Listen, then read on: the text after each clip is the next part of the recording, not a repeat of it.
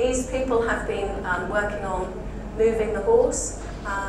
There's a series of photographs which, when you look at them, you can see how the people have worked together with the horse rather than just trying to use the horse as a tool. As, you know, they needed to connect with the horse in order to get it to move. Where to start with, they were just connecting with each other. And anybody got any thoughts about this picture? What can you see here? There's a connection. You can see a connection? Okay. The horse is joined. Okay. Anything else? The head is low. Yeah.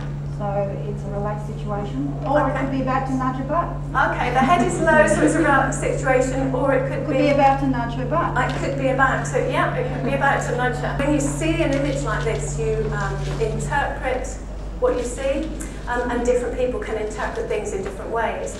And really, the person, so as a facilitator, you might identify that the horse is pushing the person, or that the person is leading the horse. But whichever way round it is, it might not be for the facilitator to make that leap for that person.